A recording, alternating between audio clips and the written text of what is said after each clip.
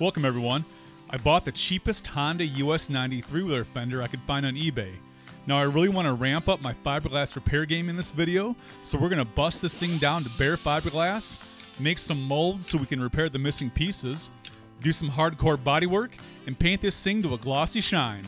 So let's do this.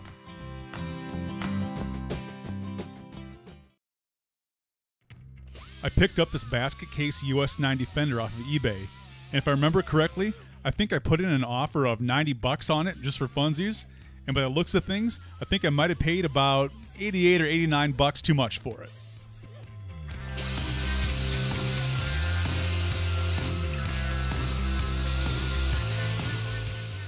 About a third of the fender is missing, and the rest of it is a mess of cracks and spider webs all over the place.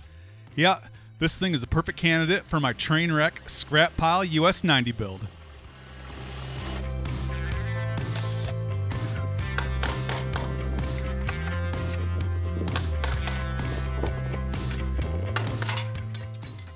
Well, the seat's in fantastic condition. Let's rip this thing off and start buzzing the old gel coat off of the fender with a Scotch Brite pad on the angle grinder.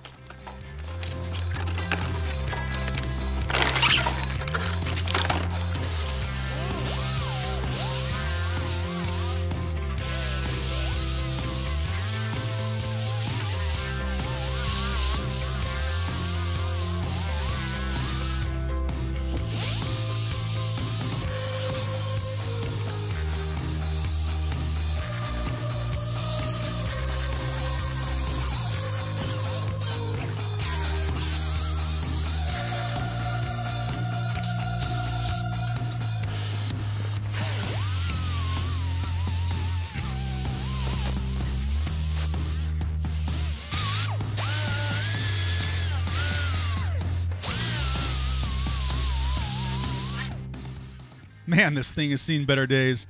Now, I'm kind of second-guessing myself right about now and wondering what I got myself into, but whatever. Let's trace these shapes of these gaping holes out and start building some molds out of some dry foam.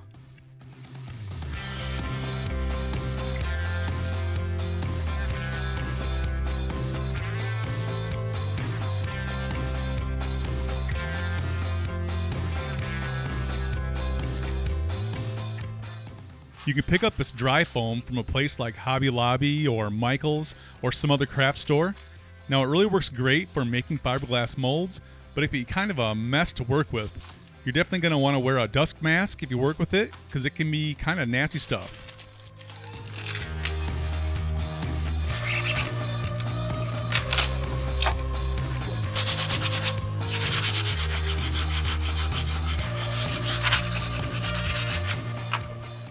After I sand my mold to shape, I cover it with 100% silicone caulk.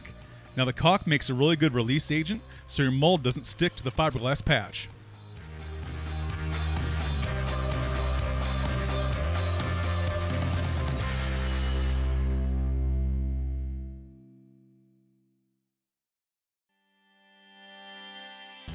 Now that the caulk is setting up on the first mold, let's move on to the big dog on the back part of the fender.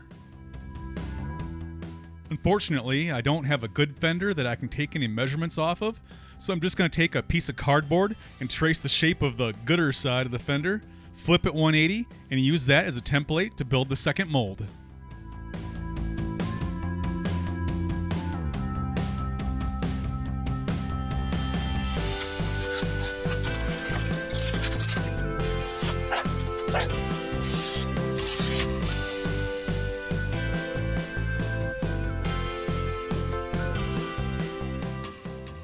I glued a couple of layers of foam together with some spray adhesive because I needed the mold to be a bit thicker in this area so it would fit the shape and curve of the rear fender. And once the glue sets up, I'll start rough shaping everything with some 80 grit sandpaper.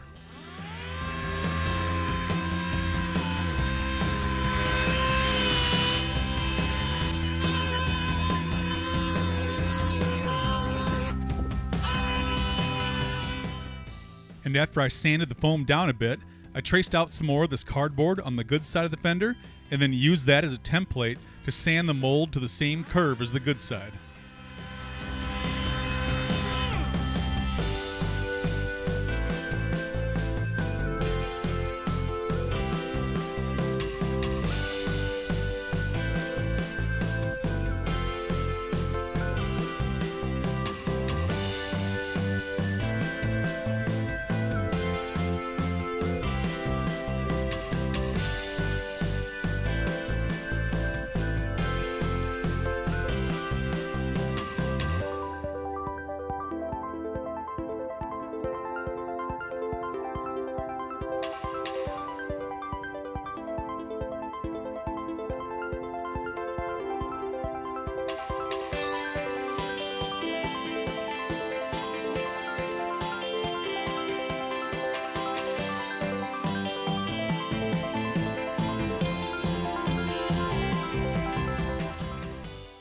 Now on to the fiberglass. I'm using the standard Bondo brand polyester resin and fiberglass that you can get at Walmart or any auto parts store. Nothing fancy here, but it works great.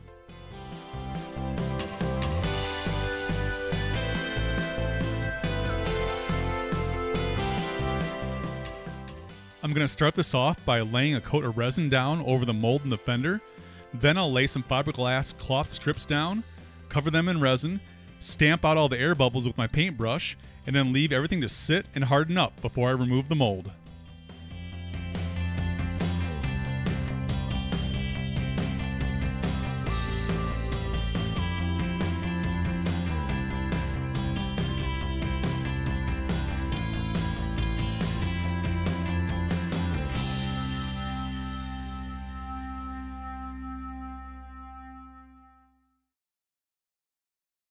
Well, alright, the first layer is hardened up, so now it's time to pop the mold out, trim off the excess fiberglass with a cutoff wheel, and we'll start laying down the patch on the other side of the fender.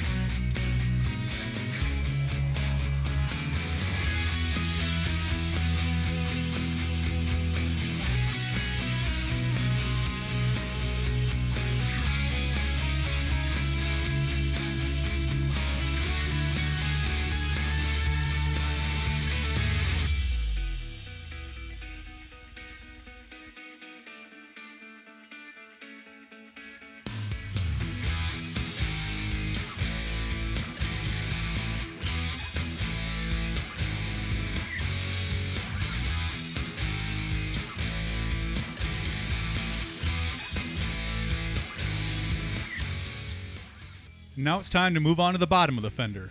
The first thing I need to do is scuff up the resin on my patch with the gritty Scotch Brite pad, and then I'm going to repeat the process we did on the top side of the fender. I'll just keep putting down a bunch of layers of fiberglass cloth until my patch is as thick as the original Honda fiberglass.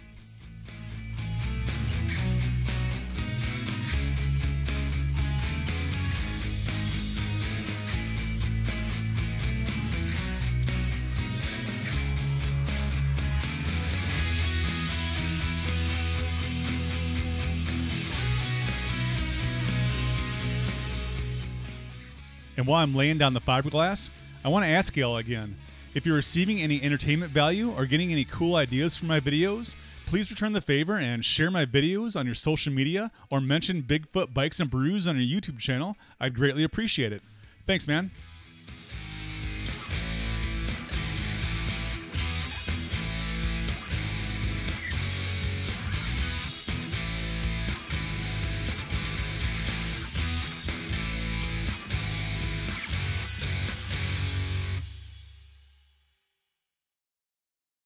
So I think we need a name for this build, and since I'm building this three-wheeler one piece at a time from the worst scrapyard junk I can find, the only thing that's coming to my mind right now is Project Pile, but I don't think YouTube's going to let that one slide. So what do you think? What should we call it? Leave me a comment below on what you think we should call the bike. Let's have some fun naming this thing.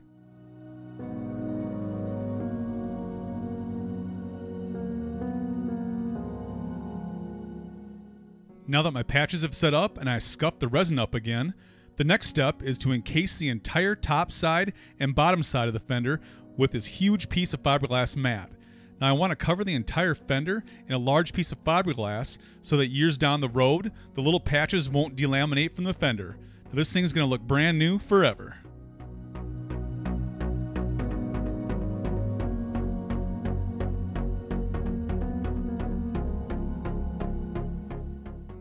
I'm mixing up a little bit of short strand fiberglass filler here. I think my fender is off of a 1971 or later Honda US90 because it has some holes on the lower front part of the fender where Honda mounted some fender guards on the later bikes. And I think the really early 1970 bikes didn't have that option, so I'm going to cap off the holes with this filler before I lay down my fiberglass mat on the top part of the fender.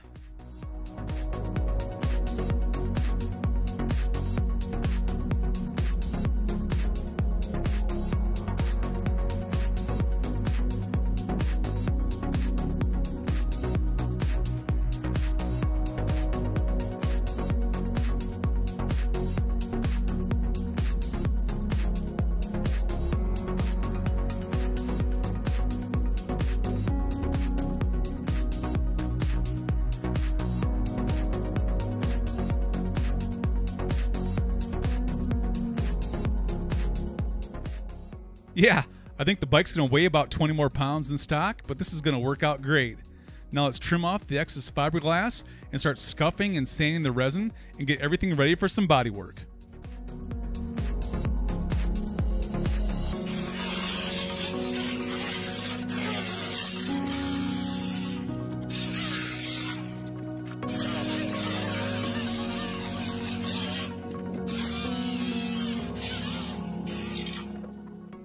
The fiberglass mat and resin is really rough at this time, so I need to sand everything down with some 80 grit sandpaper. Then once the resin is roughed up and has some teeth to it, I'm going to mix up some long strand fiberglass filler to smooth out all of the imperfections.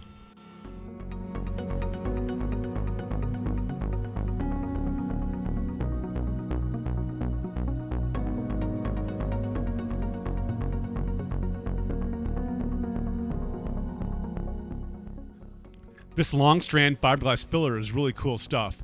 It's basically like Bondo with a ton of fiberglass hairs mixed into it.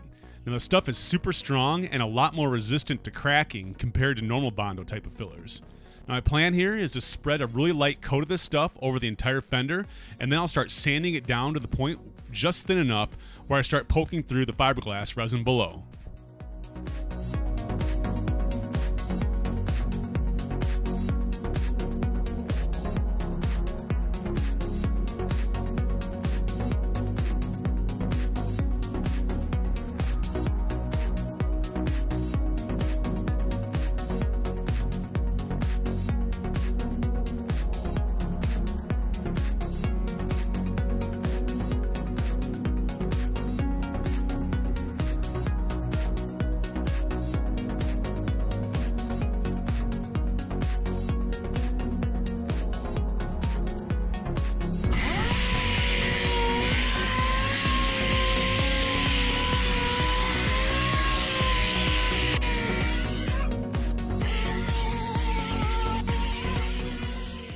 I still had some imperfections at this point, so I mixed up some short strand fiberglass filler, laid down a skim coat of that, and went for another round of sanding.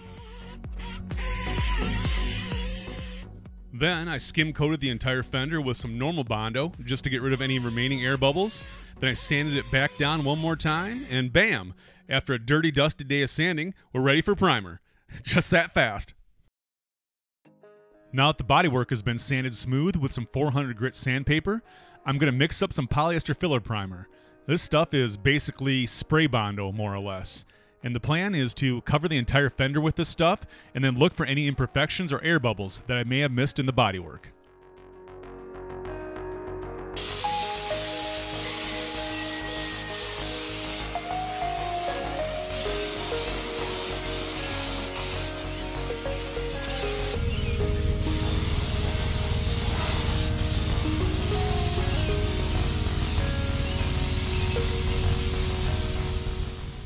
Some of you US90 owners out there might have noticed by now that some of the body lines on the back aren't totally perfect and things are rounded off here and there a little more than a stock fender. And yeah, I noticed it too, but I figured it's going to be close enough for this type of build, and I can always restore a nicer conditioned fender in the future if this one really gets to bug me.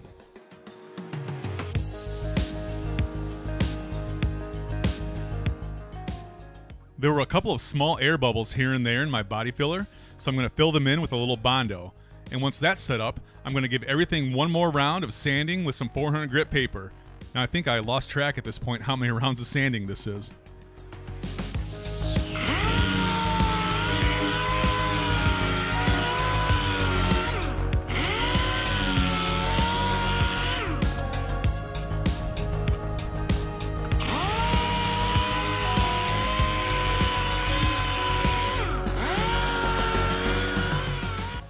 Yeah, things are starting to get there. Now it's time for one more round of primer, and then I'm going to dust everything with some black guide coat, and I'm going to start hand block sanding everything back to perfection.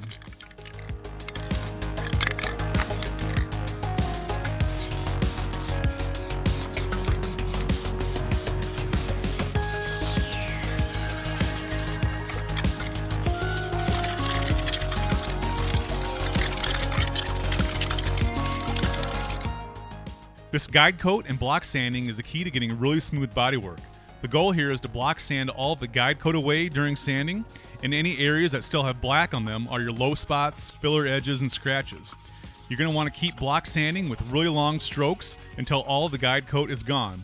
But be sure not to sand too much to the point where you break through your primer to the surfaces below. Because if you break through your primer, you're going to have to spray down another coat and repeat this process once again.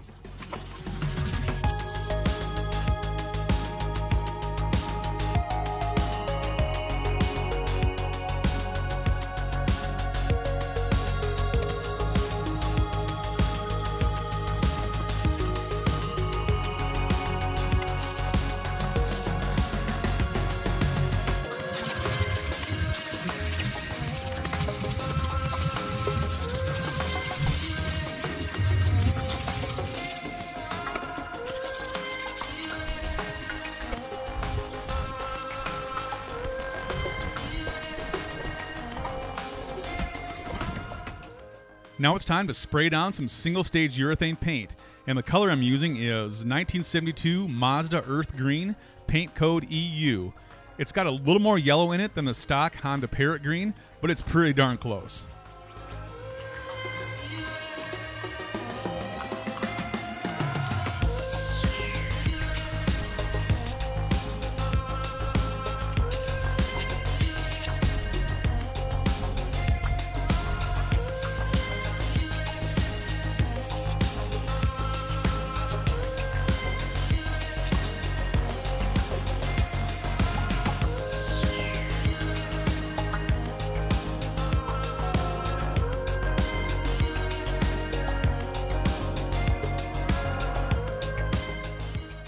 Yeah, this thing turned out really glassy. And here's one of the joys of spraying outside. A mosquito landed in the paint, that dirty dog. But no worries though, because I can sand him out when I wet sand the fender.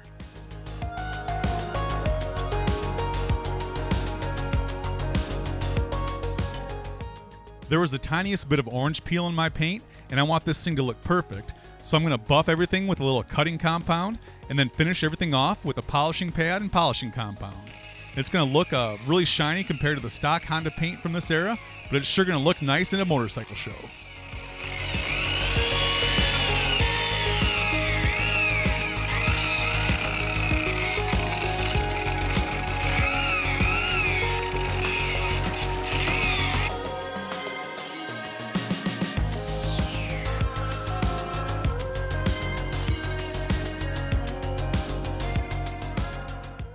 I was originally planning on making my own graphics for the bike, but somebody was selling a set on eBay for a reasonable price, so I decided to go that route and save 0.0001% of my time on the fender.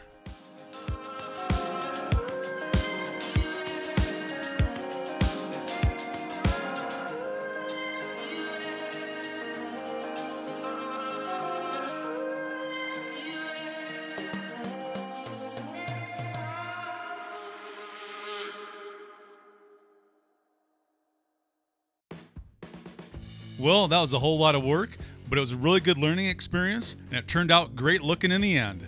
But now we got to figure out something for that gas tank.